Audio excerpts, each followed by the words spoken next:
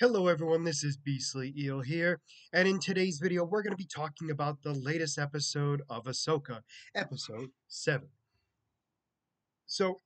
Again, as always, if you don't like spoilers, I highly recommend pausing the video, watching the episode, and then coming back to watch this video. But for those of you who don't care or have already seen it, welcome. So this episode we're going to be breaking up just a little bit. So apparently Thrawn is getting ready for Ahsoka's arrival. Um, while that's going on, he's basically just making sure that Ahsoka. So he's not 100% sure it is Ahsoka, but he knows somebody is coming to the to his to his galaxy, and the Night Sisters are getting the idea that it is a Jedi. So he's assuming it is Ahsoka Tana, and he is getting things ready for her arrival. Thrawn really shows his intelligence here, and I will get into that in just a minute. So we have Ahsoka training on her ship specifically. Basically, she's getting lessons from Anakin, specifically from his recordings that he made for her, so she could practice all the forms. Now, once that's over, the droid basically tells Ahsoka that they're getting close because their speed is decreasing. So she gets into the what's it called, the bridge, and they realize that they start slowing down. What happens is all of a sudden there's a bunch of bogies all around. Now Ahsoka can feel it, and the scanner shows it.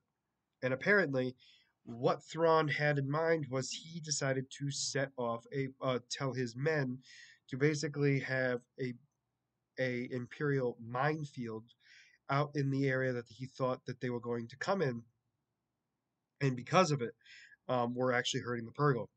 So she gets out of the Purgle, and they start going off. Um, the Purgle were destroying a lot of the mines, so Ahsoka was able to dodge a lot of them. They decided to go back into hyperspace. It is unclear where they went, but they went into hyperspace and left. So Ahsoka had to dodge all of that, along with the fact that she was getting attacked by a fleet of fighters that Thrawn decided to go after her because he knew she was going to be able to survive um, the minefield. So anyway, all that's happening. Ahsoka avoids them and hides in the debris field. Um, Thrawn orders his men to back off. Um, the Night Sister that was from the Mandalorian was asking Thrawn why he was doing it, and he basically explained to her that she's not going anywhere, and we know exactly where she's going to be going once she wants to. And he gets all the information on Ahsoka that he was looking for, and he finds out exactly who her master was, which he knows both of her masters. And this is a weird thing to say, but he knows that Anakin was her master, which means he also knows that Darth Vader was also one as well for her. Now, I know it's going to sound weird when everyone's like, well, she wasn't her master. You're correct, but it was because of him being Darth Vader that she trained much more in other ways to be able to stop her old master. So, for some fun facts there. So anyway, he basically says that she's going to be unpredictable just like her master, and it is not even worth the time to be dealing with her right this second. So, on the ground, um, Ahsoka, Sabine and Ezra are talking, and she still has not told Ezra how she got there or how they're going to get home either. And I think Ezra's aware of what's going on to a certain degree. I don't think he knows fully, but I'm pretty sure he's noticing that obviously something's up. Now, they're not really talking about it, but they continue on. That's when they get attacked by the Raiders. But one of the big things here is they get attacked by the Raiders, and Balin decides not to join the fight.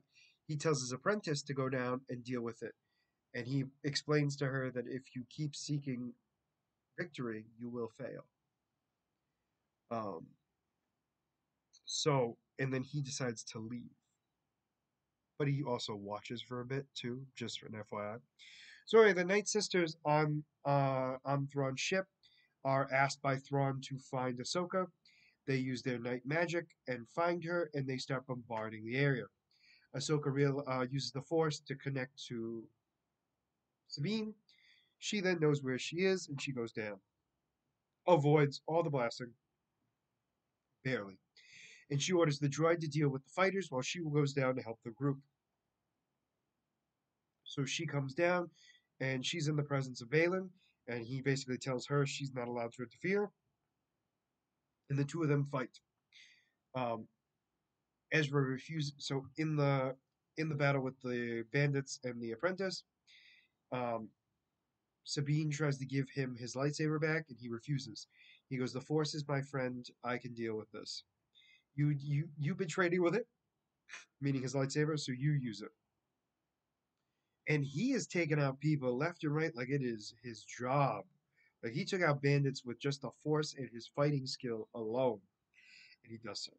And then he starts fighting the apprentice, and he goes toe to toe with her without a lightsaber, and she has a lightsaber.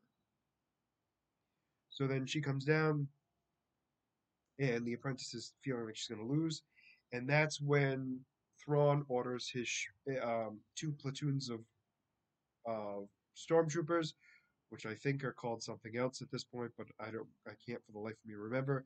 Dark troopers or night troopers, I forget what they are. But anyway, not the point. And they start opening fire, and they continue their fight. Um, However, the droid blasts the area where Balin and Ahsoka are, and Ahsoka escapes and goes to help the group. She then uses the Force, knocks out a bunch of men, and they start taking them out one by one. Balin makes a decision on whether or not he's going to stay and fight Ahsoka or do what he wanted to do to begin with. And he goes and does whatever the heck, excuse me, he does whatever the heck he wanted to do to begin with. So, they're fighting, and Thrawn is realizing that they're losing, so he orders them all away. And the Night Sister is like, "What are you doing? Like we're losing. They're reunited, and we've lost from the enemy. So basically, we've lost." And he's like, "No, we have time on our side. We only need a few more crates, and then we're out of here, and we will not be wasting any more time." So it ends with the apprentice and the stormtroopers escaping. The droid with the ship comes back, and Ahsoka, Ezra, and Sabine are reunited, and that's how the episode ends. So there's only one episode that remains, which means we are going to probably see a very big fight between Thrawn's army, the Night Sisters, and all, versus Ezra, Sabine, and Ahsoka. I still feel that this is going to end with Thrawn escaping, but I'm not 100% sure on that. Overall, very excited to see what's going to happen. I mean, there is only one episode left, and it has been so good so far. I hope it continues with this next episode. But let me know what you guys thought about this episode in the comments below. Did you like it? Did you not? And let me know why. And as always, if you like the content you see, please like and subscribe below. Other than that, this is going to be Beastly Eel signing out. Have a great night.